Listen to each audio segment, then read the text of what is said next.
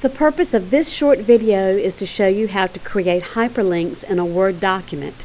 Remember, all files and images must be in the same location as the main document. You may have folders and subfolders, however, everything must be kept together.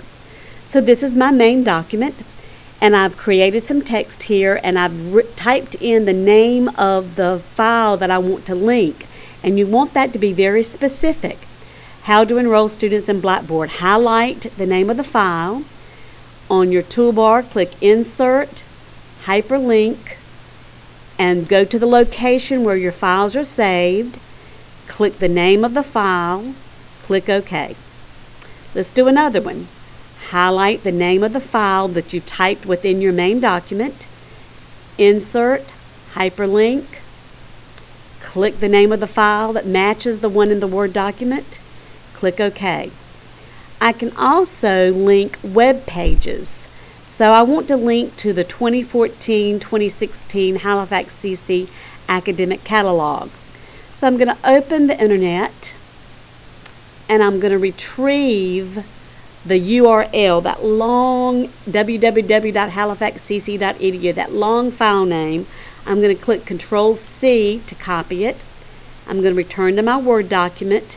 There's the highlighted text that I want to create the link with.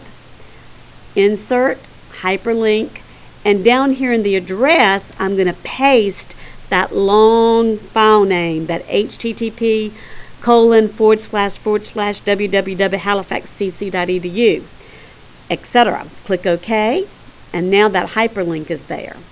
I can also click images that I've saved with the snipping tool.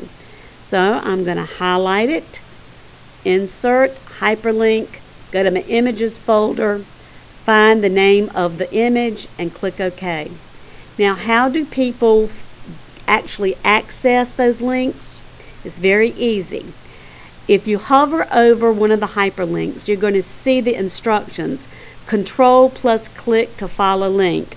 So I'm going to hold down the Control key on my keyboard, and notice that my mouse pointer turns into a pointing hand. I'm going to click, and then it opens that Microsoft Word document. I'll do it one more time. And this time I'm going to click on the image that I have here. Hold down the Control key, click, and the image opens in this particular case, it opens in the Windows Photo Viewer. I'm going to close that. Creating hyperlinks is very easy. If you'd like some one-on-one assistance, please contact Jerry or me, and we'll be glad to make an office visit. Thank you.